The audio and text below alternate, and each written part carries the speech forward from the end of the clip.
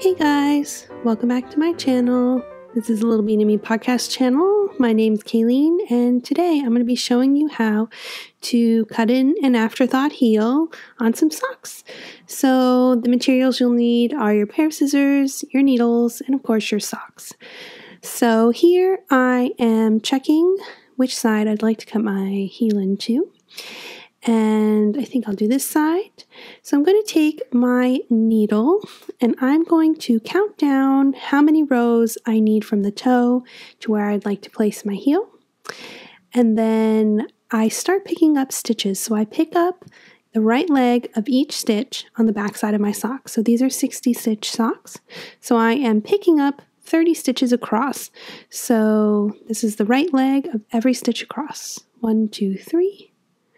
And to the end. So there are 30 stitches here. I always make sure to double check my stitch count, so I'll just go back and count down to make sure. And then I will pick up the row after. So I skip a row, which is the row that I will be cutting, and then I pick up the next row of stitches. So this one skipped, and then I start picking up these stitches, again the right leg of every single stitch across the back part of my sock.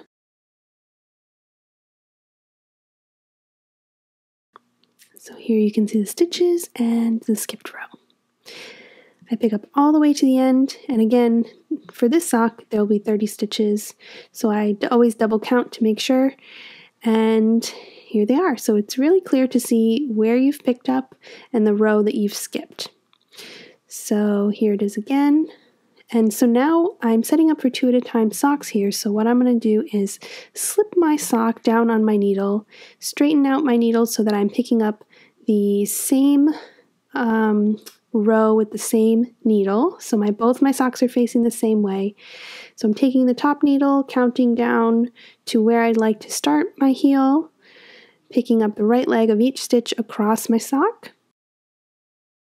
So the same way I did for the first sock, using the same needle for this first row, all the way to the end of the row. So right leg of every stitch, double count my stitches, then I skip a row, and then I will pick up the right leg of each stitch across the following row. So I skip the row I will cut, and then I pick up the legs of each stitch on the bottom half,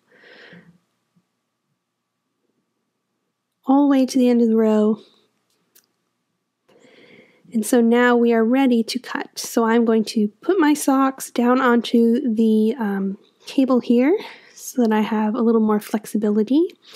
And I'm just making sure they look even, that the row is even across both socks, that they measure the same. And now we're going to cut. So I'm going to find the center stitch or somewhere close to the center stitch.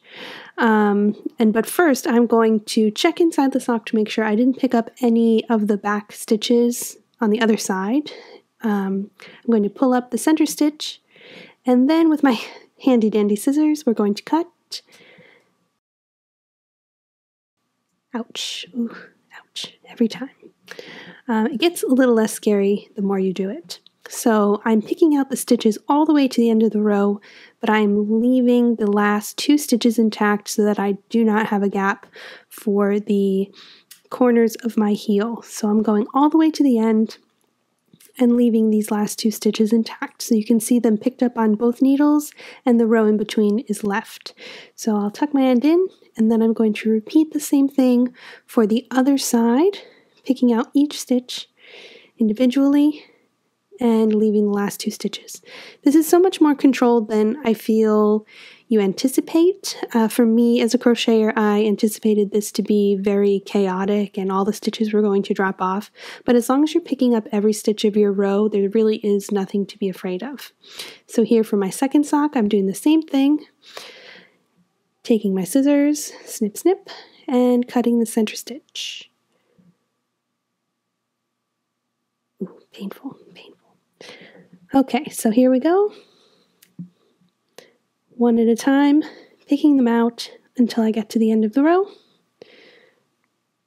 And again, I'm leaving here the last 2 stitches of the row intact to avoid a gap, or prevent a gap, should I say. So there they are, the 2 stitches on the top and the bottom, and then the middle is left unpicked. So I will tuck the end in on this side as well, just like my other side. And now I have 2 socks that are ready to go here for 2 at a time socks. Now our socks are ready to go into start position for 2 at a time socks, and they're both on the same side, so the toes are facing the same way. This was very easy to do, just the small amount of tools needed to cut the heel. I think that it's a little bit easier than worrying about putting in a lifeline for your knitting. I enjoy the ability to change my mind of where I'm going to put the heel in at the end. So if I decided I want these socks to be for myself or someone with smaller or larger feet, I'm not put off by the lifeline. So if you liked this video, make sure you give it a big thumbs up, and I hope to see you guys in my next video. Bye!